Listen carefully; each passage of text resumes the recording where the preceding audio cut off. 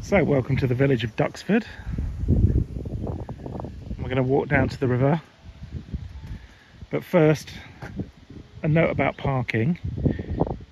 Please use the first lay-by opposite the bungalow and not the second lay-by where the farmer actually needs access to his fields and also where he stores his farm machinery sometimes.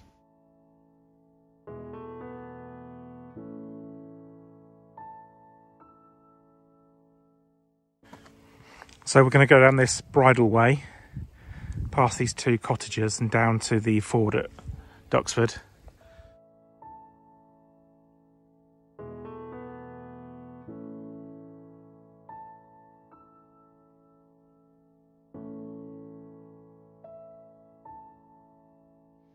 And so you get to the end of the bridle way and you come to the ford at the top end of our stretch of the river. But before you get to the ford, we're going to turn right and go up this small footpath, and that's going to take us along the riverbank that we have access to.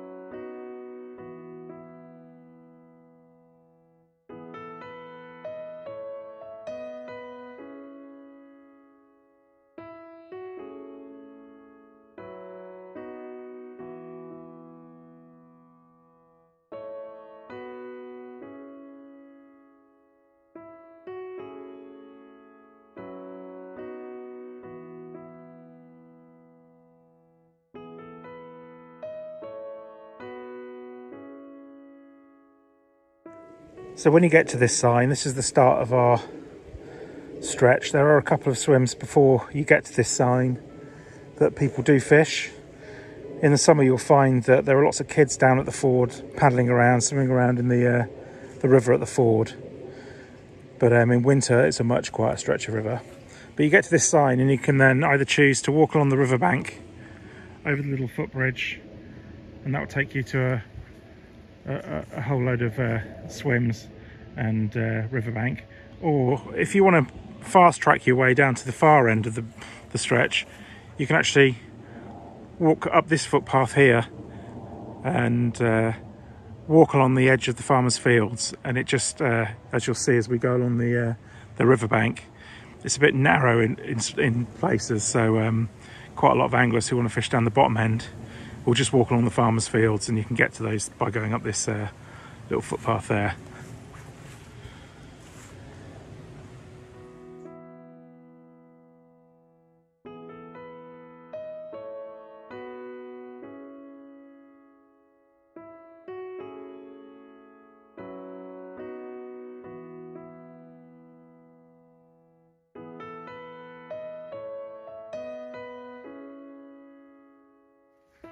So this stretch is very much for the mobile angler.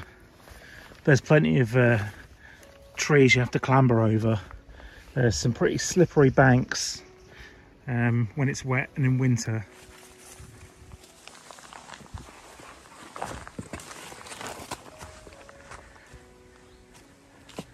And there's some pretty high banks as well.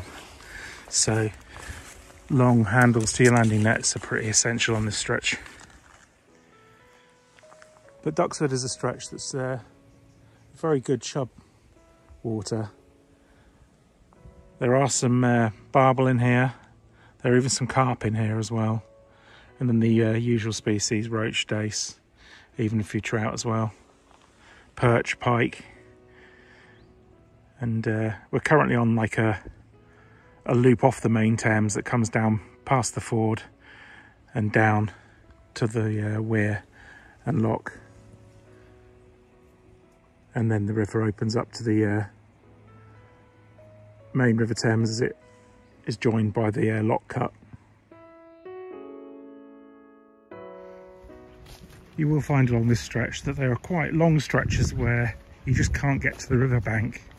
But persevere, keep walking, and you will come to more spaces that open up.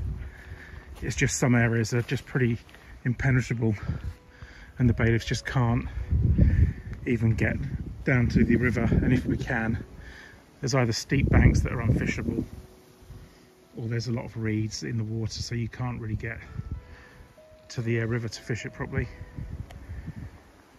Again, there's a stream, dry stream. In winter it fills up a little bit, that you can step over and carry on down that footpath. But again, you can also walk up here and again join a farmer's field and walk along the farmer's field, which, like I said before, is much easier if you want to go down that far end. But we're going to carry on down this footpath.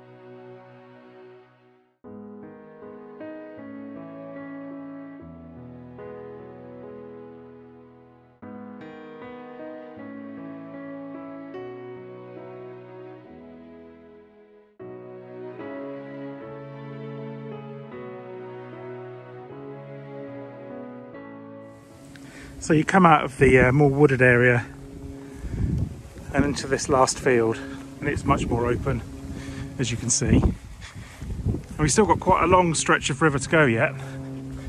You keep walking until you come to the metal footbridge on this bank.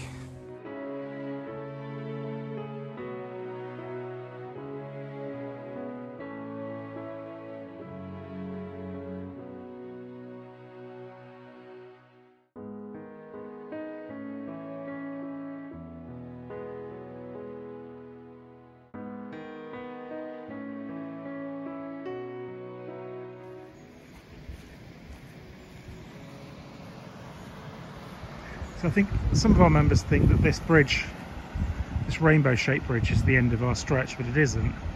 That just takes you up to the lock and away from our water. But we can carry on walking down here, fishing this bank. And you do get the benefit of fishing the weir and the faster water that it produces, which is quite nice. So this is one of the more popular swims down here. Not surprisingly, really. It's got a bit of everything.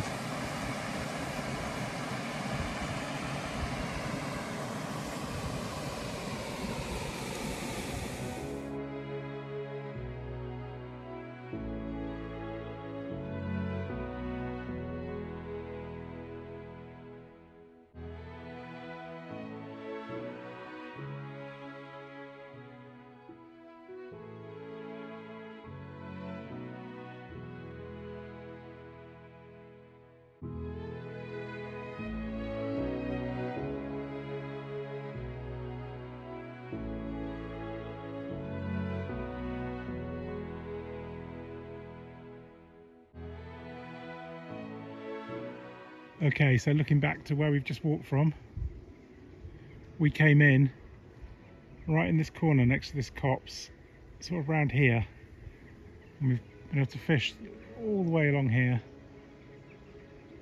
and we're just coming up to the end of our stretch now.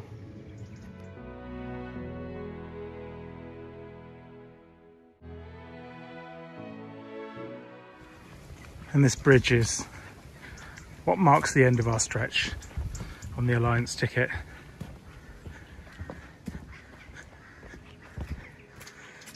And I would say please don't fish any further than this, because you will get caught. It's the Duke of Plymouth's land, and he has a gamekeeper that does patrol it. So speaking from past experience, personal experience, I would suggest you don't fish down there. So we're going to head back to the layby, the car park now, but I'm going to show you the fast track walk along the fields, the farmers' fields, which is always a much quicker route back to the car at the end of a hard day's fishing.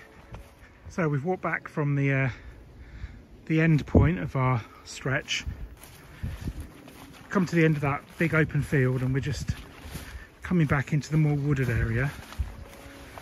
But what we're going to do is, rather than walk along the riverbank like we did on the way here, we're going to take a left turn and walk up a small slope and into the farmer's field. And as long as we stick to the edge of the field, the farmer has no problem with us using it as a footpath. So you might recognise those posts from earlier on in the video. There's the path along the river, and we're going to go up here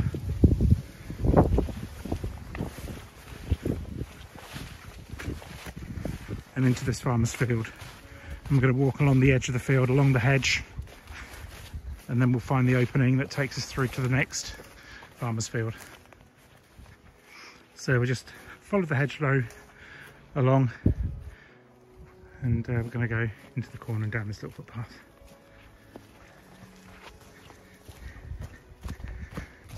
Over a little bridge, and you can go join the river down there.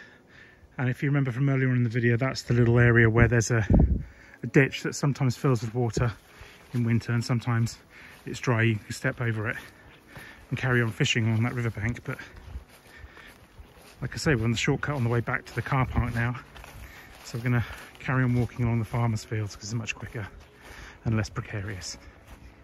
Okay, so we've come to the end of that next field, and we're going to cut through this hedge again, go over a little bridge, and that's going to let us go into another farmer's field. We're getting there.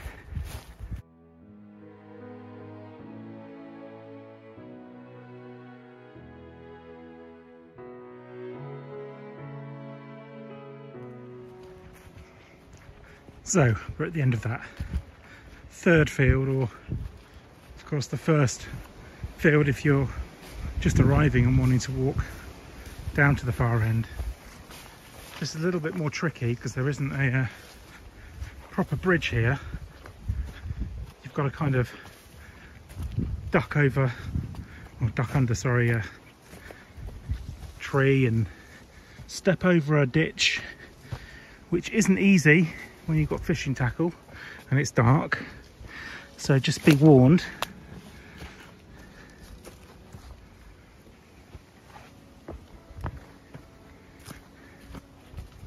But you'll recognise from earlier on in the video where this brings us out to in a moment.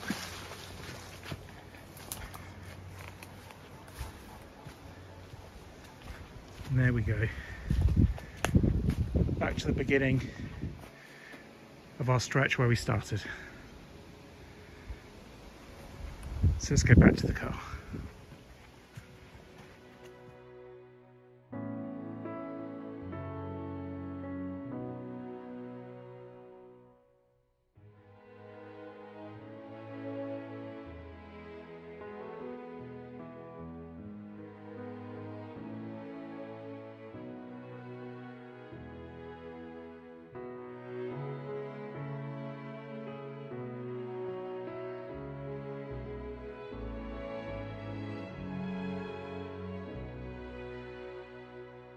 And so I tie myself from the metal bridge at the very end of our stretch back to the layby here, and it took me 35 minutes.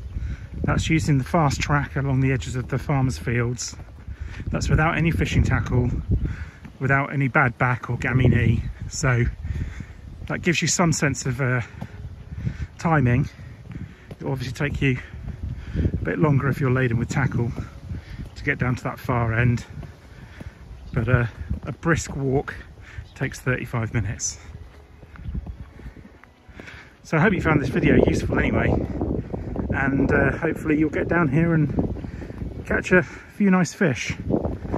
Like I say, it gets much more accessible through winter, and yeah, maybe I'll see you down here because it's one of my favourite stretches too. Thanks for watching. See you on the bank.